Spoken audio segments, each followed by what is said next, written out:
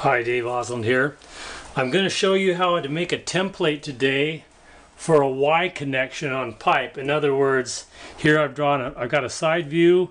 I've got a 4-inch pipe with a piece of 3-inch coming in at a 45. Now you can use this to do any angle, which is kind of nice, but the same procedures. So to expedite matters, I've kind of got a little ahead of the game. I've drawn a side plan, just like I laid those pipes out. From there, I'm going to draw an overhead plan, which would be something similar to this, like that. So I have a side and an overhead. And I use those two drawings to combine all my different design elements to make a template. So, can't see it on this paper, but there's light blue lines on here. It's called fade out paper. You get it at a drafting supply or a blueprint office supply place like that. Now, with my handy dandy drawing compass,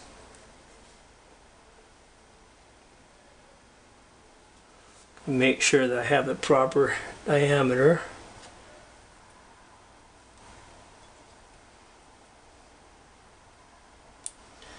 Down here,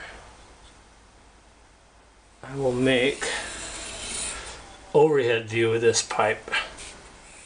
Now on this particular one, this is a 4-inch piece of pipe. The actual diameter is 4.5 inches with a 3-inch pipe coming into it.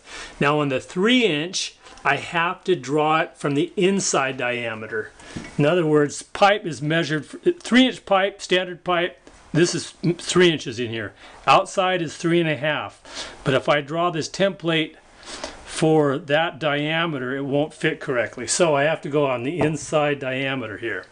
So here's my overhead view.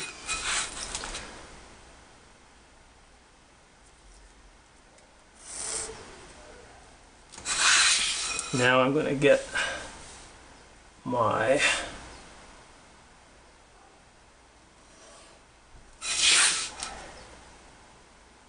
Now again, I'm drawing in 2 dimensions, so can't really see the slope.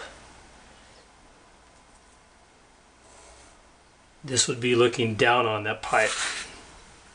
Okay, again, this is 3 inches, not 3.5, as the actual size of pipe is measured. Now again, I'm going to use my compass here to draw a little bit of half a circle to make this all work.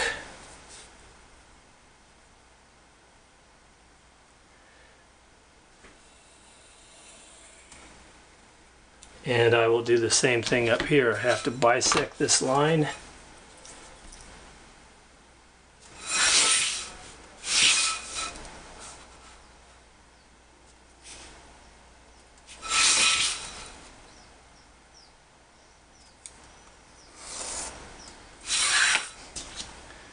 Again, I will use this point here.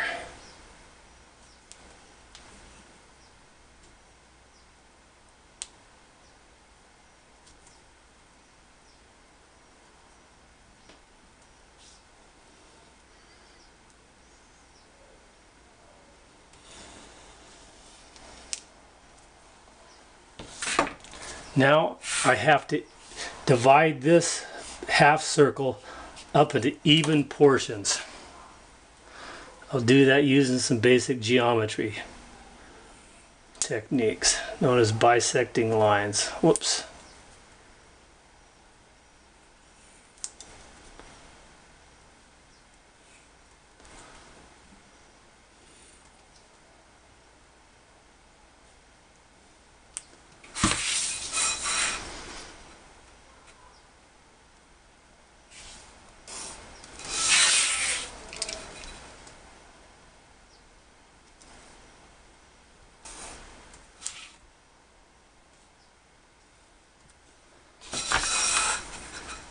Bisecting angles with a compass. Pretty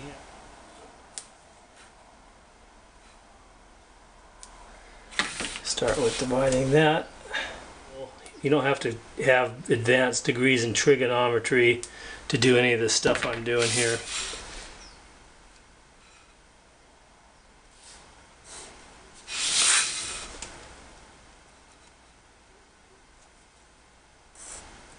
Okay, I've divided those. Alrighty. A little close-up of where we are so far. Side view, overhead view.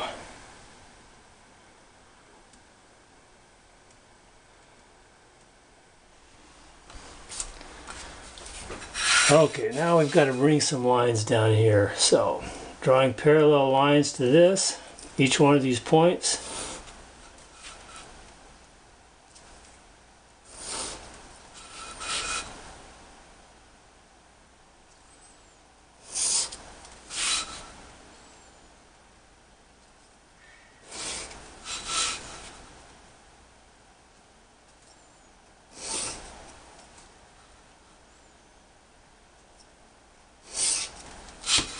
And the same thing down here. So I just bring up to touch there.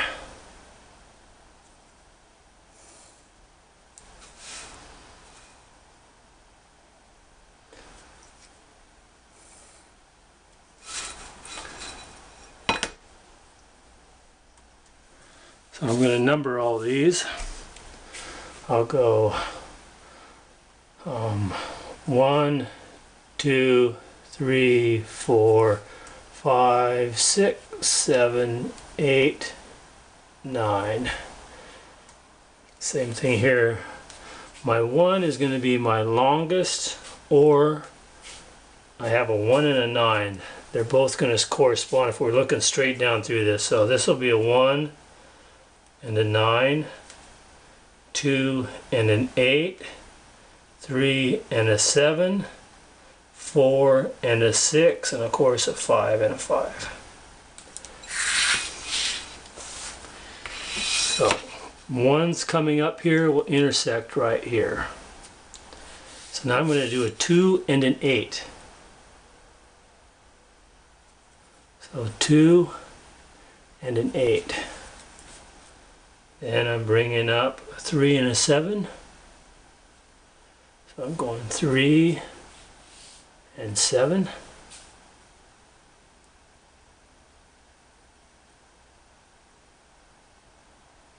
And 4 and a 6. And last I bring up straight up number 5. So I'm going to name this 1, 2, 3, 4, 5, 6, 7, 8, and 9. Okay.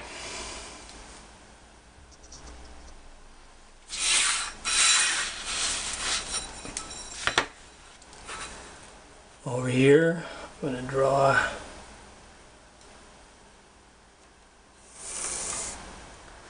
I have to do a little adjustment here. I have to add that because our template sits on the outside of our pipe, I need to add a 1/4 inch to simulate the thickness of that pipe there.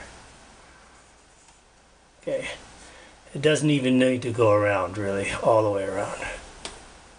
What I'm trying to do is get the length of this little arc here, because in theory, all these arcs are the same length. So I'm going to start here. I'll start that as my 1, 2, 3, 4, 5, 6, 7, 8, 9. So that's got me around now. I got to continue back through 9, 8, 5, 4, whoops, that thing moved a little bit, 5, 3, 2, 1. So we're going 1, 2, 3, 4, 5, 6, 7, 8, 9, 8, 7, 6, 5, 4, 3, 2, 1. Let's see how long this is. Should be around 11 inches. I'm 11 inches on the dot, so that's cool. Okay, quick review here. Because when I'm looking at this in a two-dimensional form, I really can't see the end of this. That is why we draw this area to signify this. And then we divide it into equal portions all the way around and project the lines down. Just as if you were looking at a pipe like this and it was divided into equal sections, these lines would look like they're very close together because they're wrapping around the edge of this. Same thing down here. On this, we cannot see the end of this pipe to divide it into equal segments, so we draw it like this, right? Now, I projected this line up to here, and I've got all these lengths on here. Now I'm going to take these lengths and put them on each one of these segments. So let's mark these segments. I'm going to do 1, 2, 3, 4, 5, 6, 7, 8, 9. So I've just gone 1, 2, 3, 4, 5, 6, 7, 8, 9, wrapped around halfway around the pipe. Now I'm going to come around the back side of it. 8, 7, 6, 5, 4, 3, 2, and 1. Okay, now taking my compass again, I'm going to get these lengths. So my number 1 length.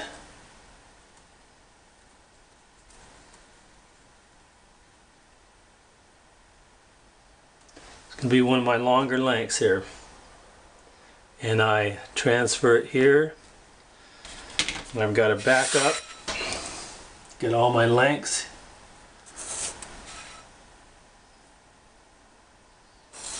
And I can run these wild. I've had a lot of requests for these demonstrations here, but you know, just like everybody else, I've got a million things going on in life and business. If you're really interested in learning this and you're in the Central California coast, we offer these classes at Cabrillo College. I do teach this. Some of my students are into it. Some of them are just like lost in space when you present anything like this. They just want to weld and fabricate things. But anyway, a little plug for Cabrillo College. Alrighty, so here we go. This is a teeny bit shorter there. So now I transfer every place I have a number 2 length. Whoops. And I forgot my number 1.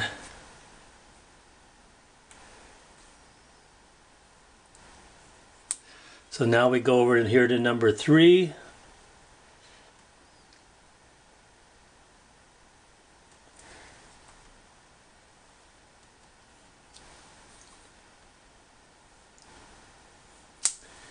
And so forth, right on down the line. Number 4. You can see the advantage of this big compass here.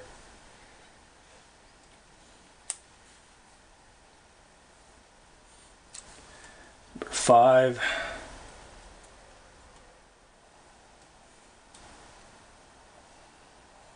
Number 8.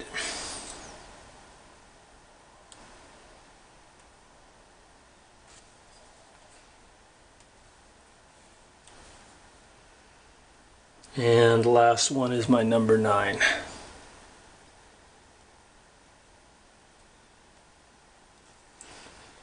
Shortest mark there. Okay, again, now we connect all the dots.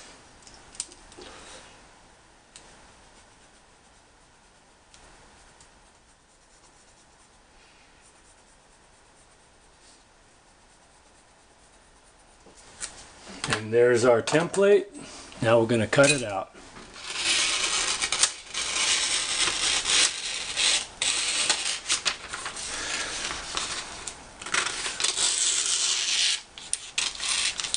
Again, you know, you can, once you make this pattern, you can always transfer it to a piece of heavier paper so you know it'll be around for years. When you buy those pre-made ones, they're usually from 1 inch up to 3, maybe 4 inch. They'll maybe cost you, you know, anywhere from $30 to $60, I think. But again, limited shapes and angles and whatnot, especially for these Y connections. And with this technique, you can do patterns like, say, if you have a 12-inch pipe with an 8-inch saddle coming into it, you can make a template for that. You don't have to spend $75 and wait for 3 days. Okay, let's see what happens. Okay, take a 3-inch piece of pipe here. Let's see how we look.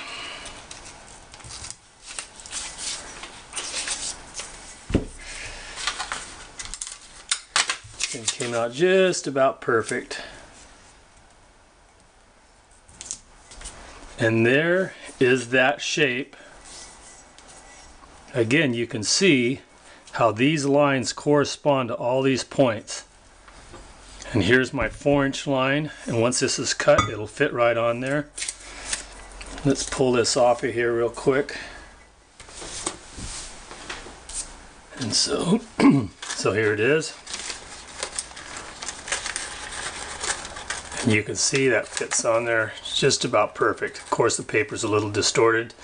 Once the thing's cut, remember, once you cut this, you're going to have to take a little angle grinder, kind of clean it up, any jagged edges, put it on there, fit it, look at it, maybe grind a little bit more, and you'll be ready to weld them together. Thanks for watching.